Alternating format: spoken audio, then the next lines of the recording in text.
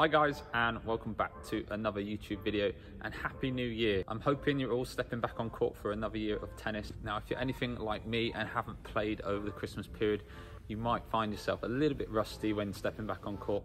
And if you are, check out my last video that focused on improving your timing, because that will really help you get back to tennis and get rid of that rust very quickly. Now, for today's video, we are going to focus all about power, and in particular power on your forehand or your backhand. Now, I get a lot of lessons come to me asking, how can I make my forehand bigger? Or how can I make my ground strokes more powerful? So in today's video, I'm going to give you a few tips on how power is generated for you to go away and practice, and hopefully that will give you bigger ground strokes. Now, before we get into how our body creates the power, it's really important to note that we need to get into the right position for the shot. This is the most important thing in tennis, is your positioning and your footwork. Faster your feet and the earlier you can prepare, like what we mentioned in the last video, then we can get into the right position to make contact with the ball in front of us. Now, if the ball is in front of me, I'm able to transfer my weight through towards the ball, and therefore I'm more likely to get more power onto my shot. If I'm just too close to the ball, too far away from the ball, or not in the right place for my contact point, naturally that's going to have a mass effect on how much power I'm able to generate. So for example, if I am too close to the ball and I'm therefore having to adjust my body to get out of the way to create space for my contact point, you can already see that my body is off balance and going backwards, and therefore my body is working against my arm, because I want my racket to go forwards to send the ball over to the other side of the court and to generate power.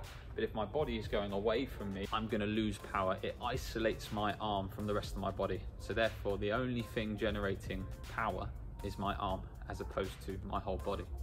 So that's why positioning is really key, because if you are in the best position, if you are behind the bounce and you're able to contact the ball in front of you, therefore you are now able to transfer your weight through the ball and therefore get effortless power. Now, the first thing to increase your power in your ground strokes and even on your serve is something you can do quite easily, and that is all about how tight you hold the grip. Now, a lot of intermediate players that come to me for lessons, they grip the racket quite tight, and therefore the racket isn't able to travel through the air as quickly as if you were gripping loose. So I want you to think about if 10 was you're gripping your racket as hard as possible and 0 is you're letting go. Really, with your ground strokes and your serve, you should be sitting at 3 or 4 out of 10 in terms of how hard you grip the racket. By doing this, this will enable more racket head speed during your swing. So you can see just how relaxed my arm is, and you can hear the difference. I get a much bigger whoosh sound as opposed to when I grip tightly.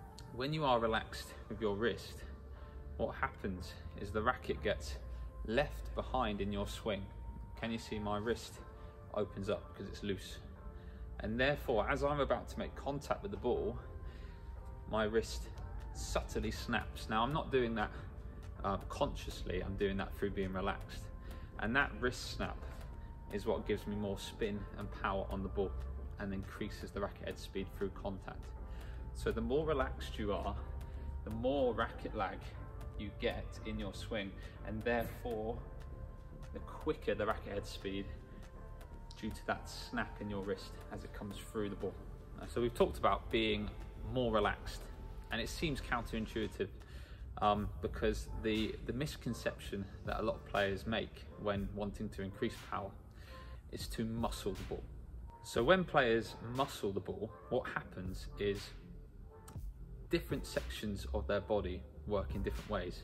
So it might be that they're trying to muscle the ball with their arm and their upper body, when actually their legs aren't working together with it. Now, the key to the kinetic chain and the key to more power is getting your whole body to work in the same direction and for the same purpose. Now, that requires my legs, my hip, my torso, and my arm and wrist to be working together. When I'm in the right position, I then want to load with my legs to create energy from the ground, and then that will initiate my hip, my torso to rotate to bring the racket and wrist through the ball.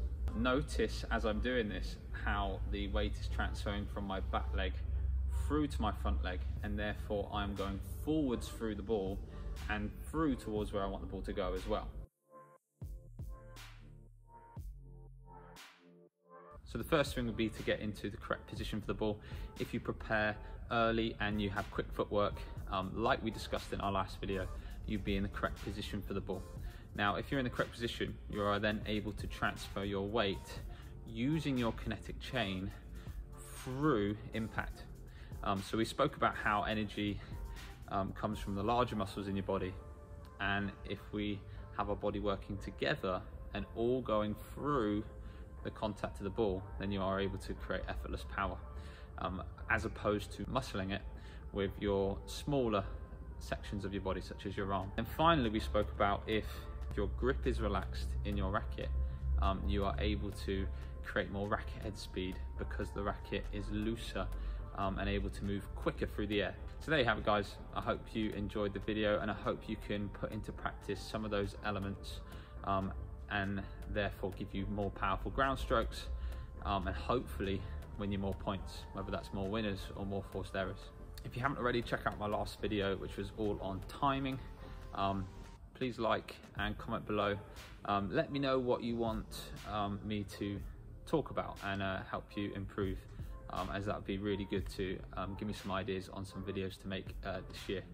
I'm hoping to make a few videos on my tournament progress. I've got some tournaments coming up that I'm hoping to film some matches if my opponents allow, so you've got that to look forward to, and I want to keep up these coaching videos too as little tips for you to improve on your tennis. So please like, subscribe, comment below, and I'll see you in the next video. Cheers.